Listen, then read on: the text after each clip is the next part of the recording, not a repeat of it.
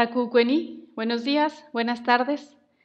Yo soy Verónica Aguilar, del sur de Veracruz, en México, y trabajo por la visibilización de la lengua mixteca, así como su uso en Internet. Esta es la lengua que se habla en mi comunidad en el sur de Veracruz. Y mi pregunta para ti, Jessica, es la siguiente. ¿Cuál es la situación actual de tu lengua fuera de línea y cuál es la situación en Internet? Tatsavini, muchas gracias. Ama Silksa, Jessica Starlund, Isanangs, Gixan ni, Sualaxite, some Algyax, Gixanamach. Good afternoon, my name is Jessica Starlund. My Gixan matriarch name is Sanangs. I have been learning my language of some Algyax, and I am Gixan. I live in the Gixan community named Gitwangach, and that is in British Columbia, Canada. Veronica question. So the current state of our language offline has really grown in the past years.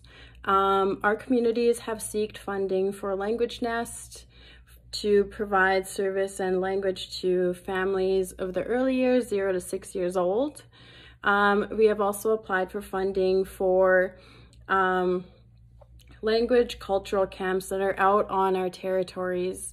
And the other programs that we have applied for funding for were the Mentor Apprentice program, and a lot of young Gixans have been applying and been successfully accepted into those programs. So that is really exciting.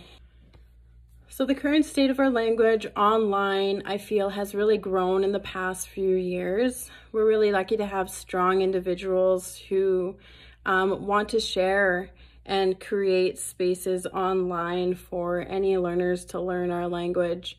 So we have some websites that have resources on there. We have an app that is of a dictionary, and also one of the latest things that we did, my cousin and I, we created a Gixan contest online, and we used Facebook, social media, to kind of spread the word to any Gixans. They didn't have to live on our territories, it was anywhere.